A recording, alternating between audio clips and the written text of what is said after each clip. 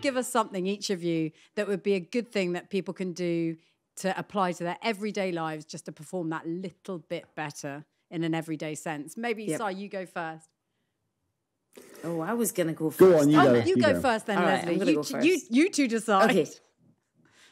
Okay. So mine is an alter ego. That's been my biggest thing that I have hung my performances around. Because I think as a youngster, I really lacked a lot of confidence. And I was so worried about what other people thought and the expectations on my shoulders. And really the only way to move beyond that was to adopt an alter ego. And many people do it, in fact. And most people kind of do it anyway naturally. But once you define it a little bit, you work in it like a project, then it can really help you. So for me, it was utilizing my acting background to create this alter ego and find behaviors, find sayings, find looks and stances and lots of different ways to achieve this person I felt I needed to be on the start line.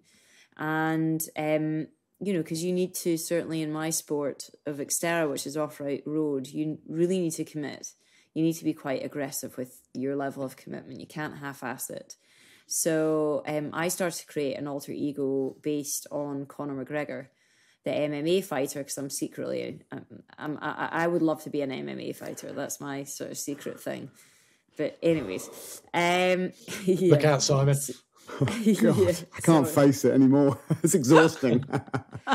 So what I loved about Conor McGregor, whether you like him or don't like him, the point is that he doesn't care what anyone thinks. And again, this might be his alter ego, right?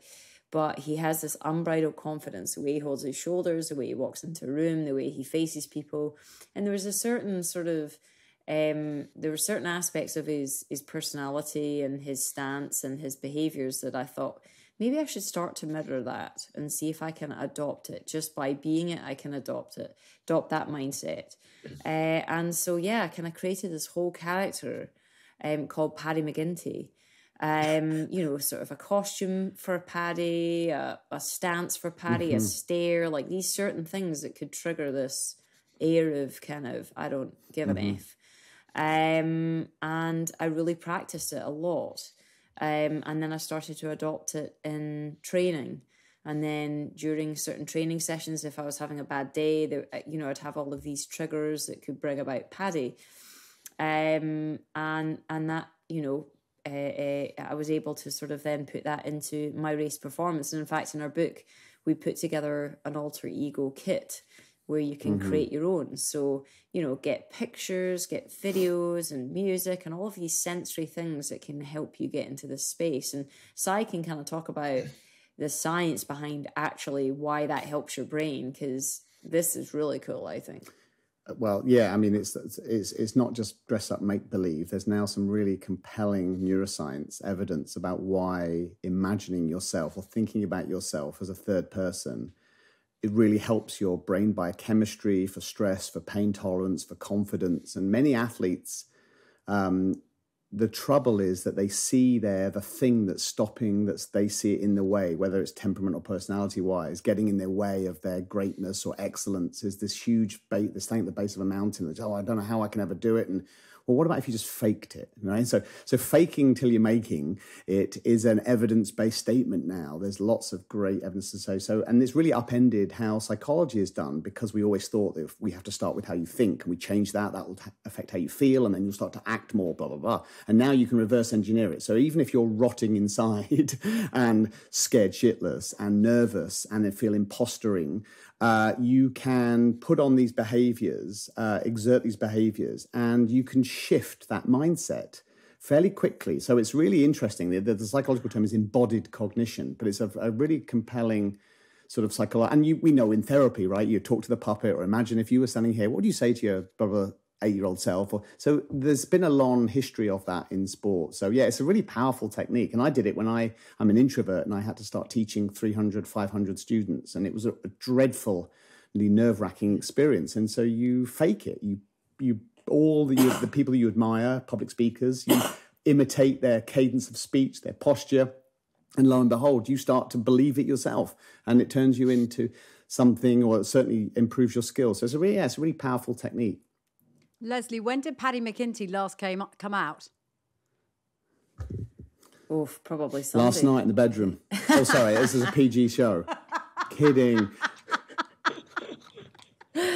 Oh my gosh. Ba-boom-sh.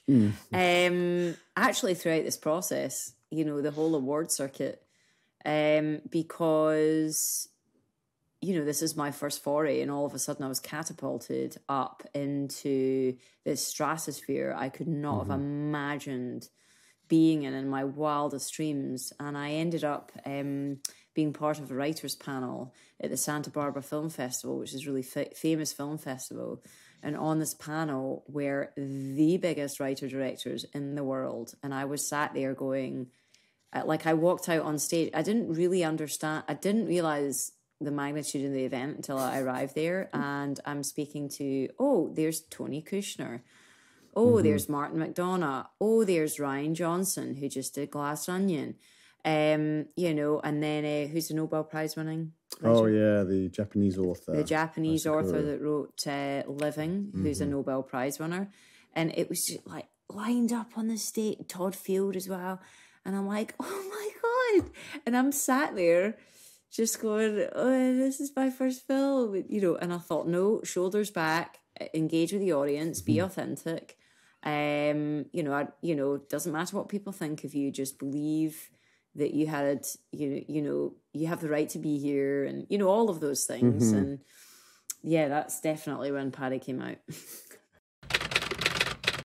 In terms of better everyday performance, what would be a great place to start for people as far as you're concerned? There's probably, oh my gosh, there's lots, but ones that I think, because it's funny, because in sports psychology, people come to you with usually a specific problem, nerves, anxiety, or confidence, and they want a sort of a quick silver bullet fix, as though, you could teach topspin tennis serve in 5 minutes and then be world class at it. So they all take some practice, but there are I've learned a few toolbox tricks that work very quickly. And I think the starting point is that how we think and feel is largely determined by our nervous system, right? So our internal experience is still a property of our physiology. And in fact, mind and body are no longer considered to be separate things. They're kind of one and the same. And so calming yourself for performance starts with an exercise in calming your physiology. And some new neuroscience has found that there are a couple of breath techniques that work within 15 to 20 seconds to calm you down very, very quickly. And we now know the neural pathways of why this works and so on. And so I kind of have a few of those. One is called physiologic sigh breathing. If you're familiar with Andrew Huberman, the Stanford neuroscientist, who's is a big proponent of this, in their lab at Stanford.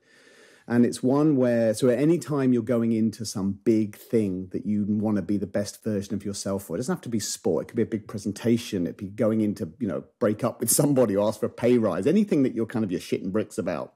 And you just really want to, okay, I need to remember, I need to have my wits about me. And so it just involves you breathing in through your nose twice, one on top of the other. I'll show you what it looks like in a moment. And then holding your breath for the same amount of time as those two in-breaths. And then breathing out for double the length of the in-breath. So it sounds like kind of a weird, convoluted explanation. But each phase of this is really physiologically and neurologically important for this reaction to calm yourself down. So it looks like this. You're going...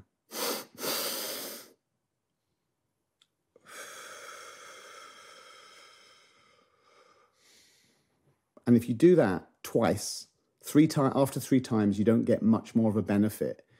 You are giving your nervous system a fighting chance of having your skills come out that are hopefully well practiced and already there.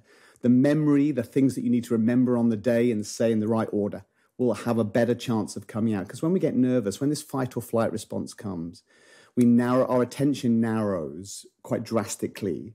Cortisol and adrenaline, all these other fight or flight neurotransmitters and hormones ramp up, which is great for performance, but they can come at a price. And so we all become unglued by our strengths, not our weaknesses, actually, which is quite a strange thing, counterintuitive thing to say. So the things that make us who we are also are the things that unglue us. So if you're a very driven, dedicated person like Lesley, you become almost obsessed and almost, they're prone to addiction and all the other things that we know that these very driven people are like. So if you can control your physiology quite quickly, that's really important. And then that's also a way to do the other big thing, which is learning to stay present in the moment and not being your brain. We've been cursed and blessed with a frontal cortex that can time travel. We can imagine things that have never happened, or that we want to happen. And it's often the death of a performance artist, athlete or otherwise. And so learning to be able to say what's important for the next 2 minutes to be the best version of myself possible, and focusing on outcomes or goals that are not necessarily about the performance itself, but about the process of what I need to do.